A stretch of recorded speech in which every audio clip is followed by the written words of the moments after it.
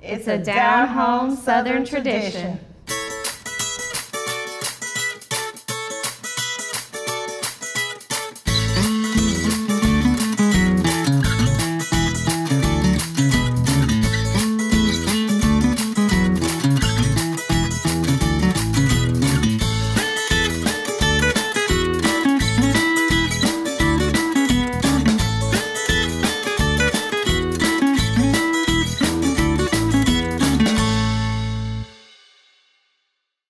Hey guys, welcome back to At the Table. Sydney here, and I'm joined again by my coworker and friend Denise, and we are making another one of her really yummy, tasty family recipes, right? Yes. This is something your dad used to make?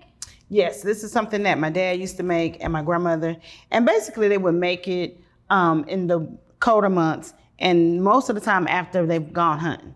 So it would normally be made in a wash pot in the yard, and they would have this ready so when the guys come back from hunting, so before they get ready to clean whatever their gaming was, they would eat fish stew. Yeah. So today we're gonna make some.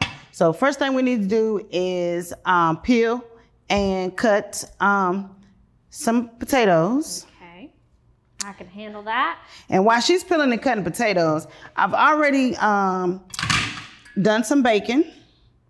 And we want to keep the bacon grease at the bottom of the pan so that we can get that flavor. So while she's cutting those potatoes, I have some already prepared, and I'm going to layer them inside of the pot. So you're just going to take them and you're just going to layer them inside of the pot. And make sure that you keep your hands kind of, away from the grease, because it's going to be popping up. And you want to get that good old, you want to take and layer the potatoes. And then you want to put a little bit of onions on top of that. We're going to put some onions on top. And then we're going to put some of this yummy bacon. Bacon is good on everything, guys. They put it in ice cream. I saw the cooking show last night, and they had it in a pie, in the bottom of a pie. Oh, yeah. And it was supposed to be a sweet pie. So then we're going to layer it with some more onions. I've made cupcakes with bacon on top before. Okay. For Max's birthday. So was they candy bacon or just regular bacon? No, it was regular bacon. Okay, that sounds good. Good. Well, we're having a sweet competition at work, so maybe you need to bring those. Maybe I will. Maybe I'll make cookies with bacon in them. Oh, yeah.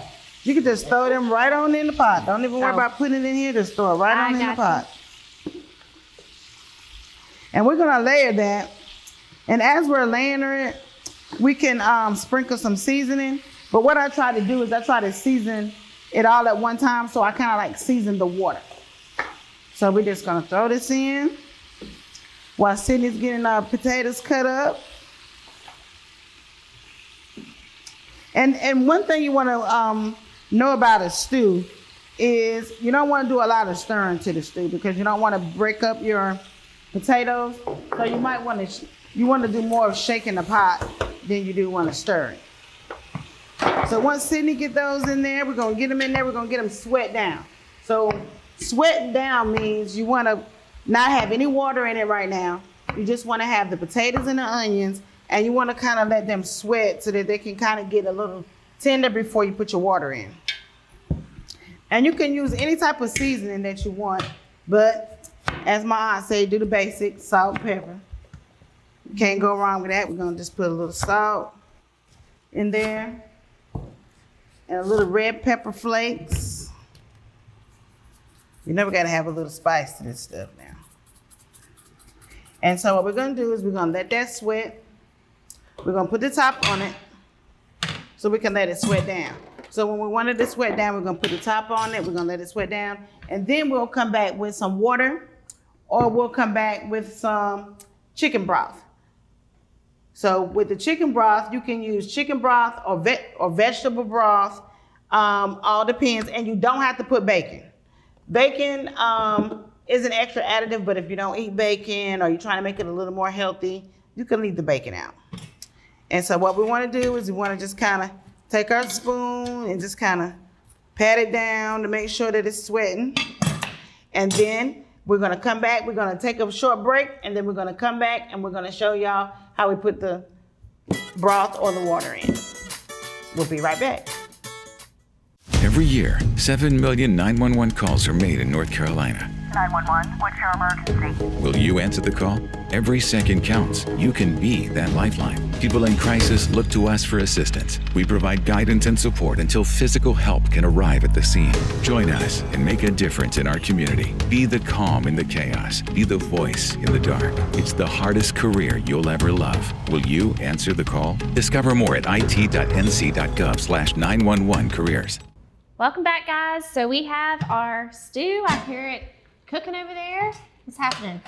So it's sweated down. So now we're gonna put some broth in, and we just want to cover it up to the top. We don't want to put a whole lot of water or a whole lot of broth. We just want to cover it up to the top.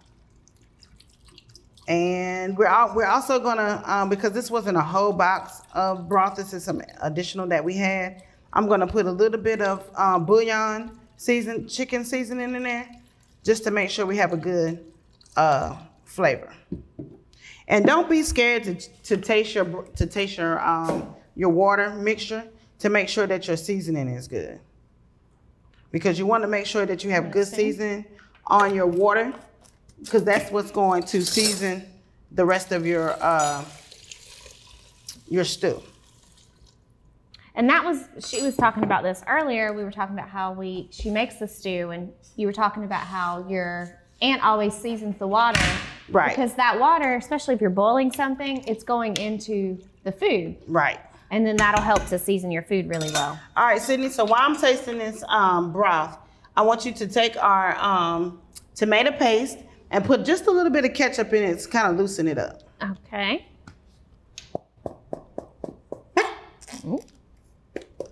That's pretty good. I think we can stand a little more salt. Now this is one of these. Did you use the whole thing? No, I didn't use the whole thing. But about 3/4. But I always buy a bigger one than what I need, just in case I need to add. Okay. And then what we're gonna do with that is we're gonna put that in here so that we can have a tomato base. Now, fish stew can have a tomato base or a non-tomato base. Most of the Eastern North Carolina has a tomato base, but when you go toward the mountains and places like that, they normally don't put any tomato base in their fish stew. And you can also add crab meat. And also we want to talk about the type of fish to use. Now today we're going to use some flounder because we just went to the grocery store. But you want to use a heavy body fish like a catfish or a red snapper, triggerfish, something like that. Something that you probably get deep sea fishing. And then after we get that in there, we're going to put the lid on it. And we're going to make sure that we put the lid on it so it can come to a boil. Once it comes to a boil, we want to check it. We want to check it to make sure that the potatoes are getting tender and that the onions are sweating down. So just look at that. Oh yeah, it looks pretty. So we just want to keep it mixed, kind of mixed up. And we don't put the fish in yet either. We want to put the fish in at the very end. Now, your dad or family members would typically go fishing, right? And that's when your family traditionally did this, it would be from them fishing and then you have leftovers. So they would go deep sea fishing or they would go to the river, and what they would do is once they get those fish and they would freeze them, then the heavy body fish they would keep for stuff like this. And they would clean it and cut it into steak, and then they would put them in here for stuff like this, for like stews and things of that nature. And so this is what we would use. So like I was telling you earlier, they would go hunting, and so they have to have room for the hunting things like the squirrels and the rabbits. So now it's time for you to start taking the fish out the freezer, clean out the freezer, and use that for stews and stuff like that, so that you can get in the game for the winter in there. Yeah, I think it's a great way to use what you have in your home, right? And utilize stuff. I feel like back in the day, we were a little bit better about that and not having quite as much food waste. You would hunt and fish, for what you were gonna eat. And then you needed to have room. Yeah, so then you just take it out and you use it. And then you gotta keep in mind that a lot of times these traditions and stuff come from the slavery times when they had little to eat, and they would have to find different ways to take what they were able to get and be able to use it in different ways. So, when you think about fish, you think about fried fish. Right. But this way, you would have another dish that you can eat the fish with. Okay. All right, so we're gonna let this boil, and we'll be right back with y'all. See y'all in just a minute. It's the holiday season, time for feasting and for gathering with friends and family. Having everyone together lightens the heart, but it also weighs down your Wi-Fi network. You see, most home Wi-Fi networks just aren't robust enough for crowds. Until now. Introducing AirTies from Star Communications. AirTies work together to blanket your home with a strong load-balancing Wi-Fi mesh network that can handle the biggest family gathering, including Cousin Tommy, the Fortnite King. AirTies from Star Communications. Welcome back, guys. Our stew is smelling good. It is cooking over here. How are we with it? What do we need to be aware of? It's boiling pretty good. And we want to just kind of move our stuff around a little. We don't really want to stir. We want to move it around. And we want our potatoes about, like how to do pasta al dente. Mm-hmm. You don't want them all the way. You do want them broke up a little bit because you don't want to cook your potatoes away. You want them to have a little bit of body. So I think if we cook them maybe 6 or 7 more minutes, Yeah. And this would be a good time for us to taste our broth again. Let's get a fresh spoon. Let's get 2 spoons. And we added taste too. We added the rest of that tomato paste, right? So we ended up using that whole can. Right, because we want it to be thick. It was a little too thin. Watch your finger, because it could be boiling up. What you think? You think we need to add any more seasoning? I think it's delicious. Okay. So what we're gonna do is we're gonna close this up and let it cook down some more. But in the meantime, in between time, let's talk about this bread. All right. So we have a couple different cornbreads here. Right, so I had a meeting this past week and we had chili, so I made some cornbread to go with it. And I think this is actually one that I have done on the show before. I always add corn to my cornbread. Okay. I just feel like it gives a little bit of extra texture. And I like vegetables, so I like to hide stuff in my food. So this is a good question to ask. So is this sweet cornbread or sort of like savory cornbread? I have grown up on sweet cornbread. What about you? Well, you like both? I like both. Normally with the stew, if my grandmother was cooking or my aunt, somebody that knows how to cook their wet cornbread, they would have a cast iron skillet, and they would have cornbread, and they would have cornbread fritters. Or they would bake a thin cornbread, and it's called a wet cornbread. And it doesn't really rise, but it gets crispy along the edges. And that's normally what we would have with this stew. But because I don't know how to make it, we're gonna have sweet cornbread. And we just want to have a little different texture that we can eat with the stew, other than just having stew and nothing else.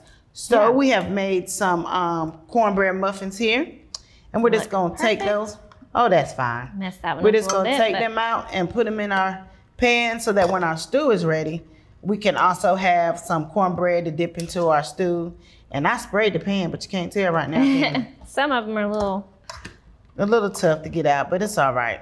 That happens. And this, I feel like these little pieces, I usually like to save them because you want to put that in your stew or your chili or whatever anyways, and help to give it some good flavor. So okay. Sounds like a good idea. I don't usually waste those or I'll just eat those a little bit.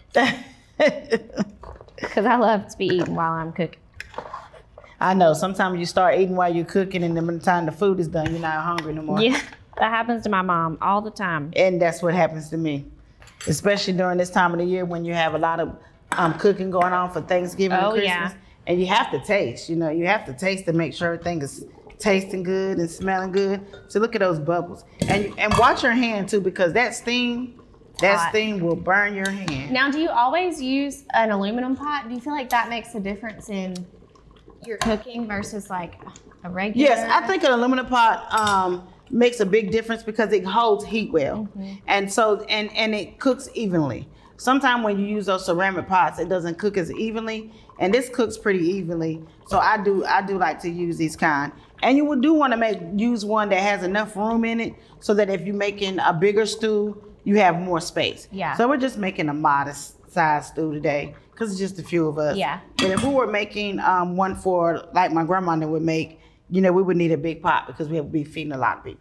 And this also, I think the aluminum heats up a little bit more quickly too, It does. right? So you don't have to quite wait as long to Yeah, get it and it's been cooking pretty good. Oh, yeah. And it seems like, we could get this done in about 30 minutes. Yeah. And who doesn't like a 30-minute meal? I love something quick and easy.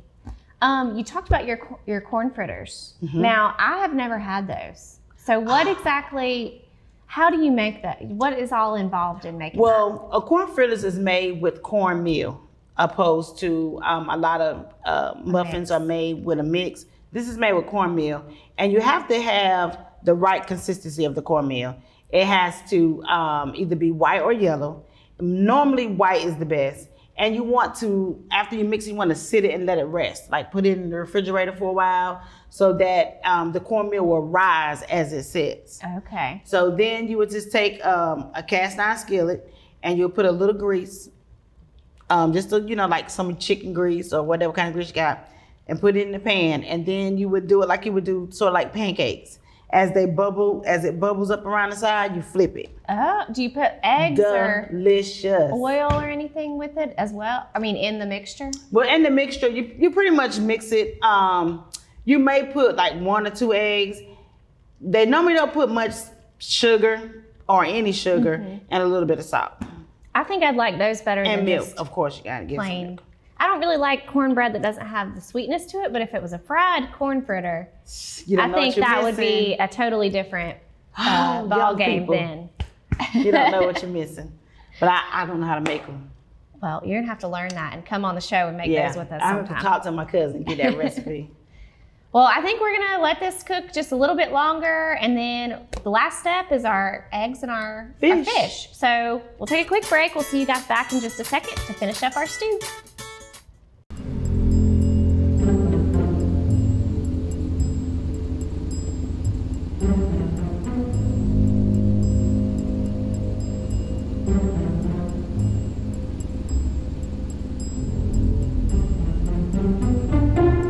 Let's get out of here. Protect what matters most in your life with security from Star Communications. Hey guys, welcome back. So our stew is looking good. We've got 2 more things to add and then we're done, right? Yes. So what do we have left? Okay, so now we're gonna put fish in. And as I said, we need to use a meaty fish, like a red snapper or a catfish or a triggerfish or something that's, real meaty. But because we just got regular old Food Line brand flounder, we wanna put them in, but we don't wanna leave them in too long. So, Sydney, get you a fork and let's just layer in a few pieces of fish.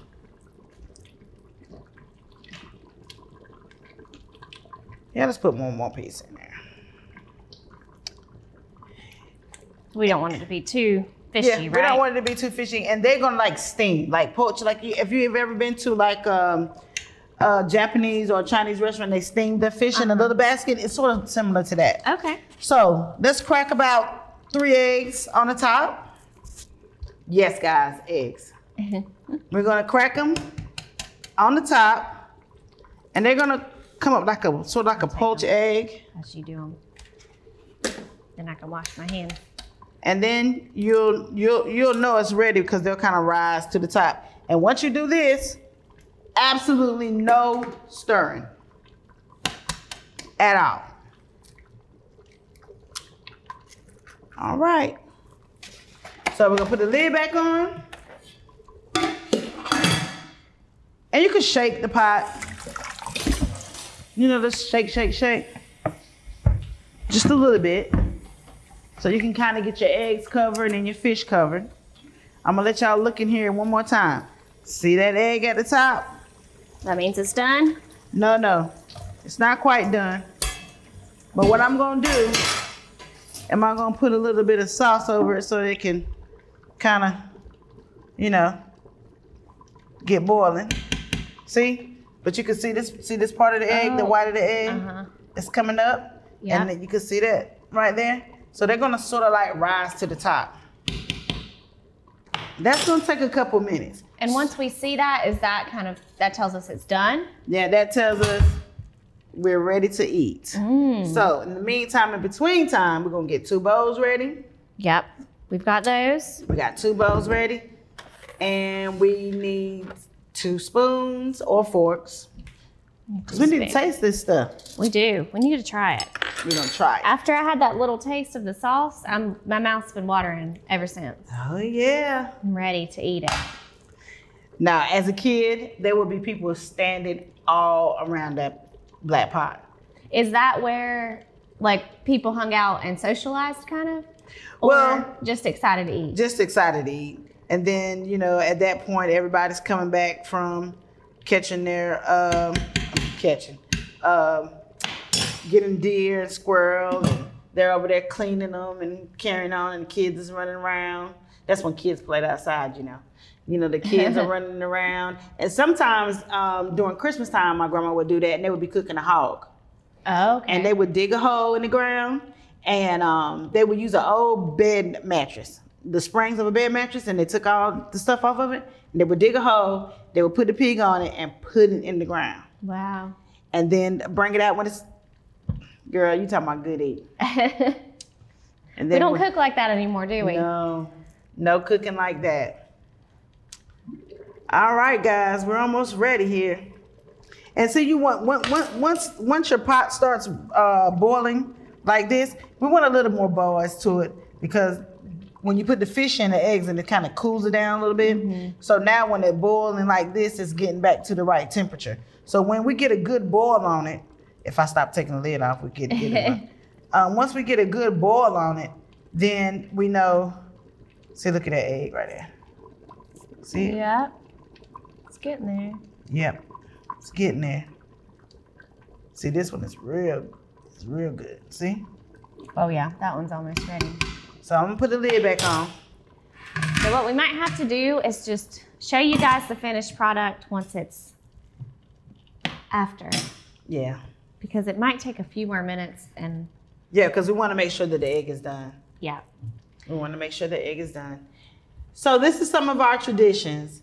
You know, you don't think about your traditions all the time, but when the holidays come and people have passed away or things like this right here brings back good memories. Yeah, and it's the same as I talked about the bread that I made last time, and just anytime I smell that, it makes me think of Christmas or my mom, because that's what we did together. And that's probably the same for you. You start thinking about your grandma cooking and being with your dad, and just brings back all of those good memories. Yeah. Food is so special in that way that it helps us remember those special memories we have. Yeah, it's better than a song. Yes. Because then you get to eat it. Yeah, because you hear a song and you remember, but this is better than a song. Yeah, for sure. Well, I can't wait to try it, and we will get this all fold up here for you in a little bit so that you guys can see. But thank you, Denise, for sharing with us, and we cannot wait to eat it. At the table. See you next time.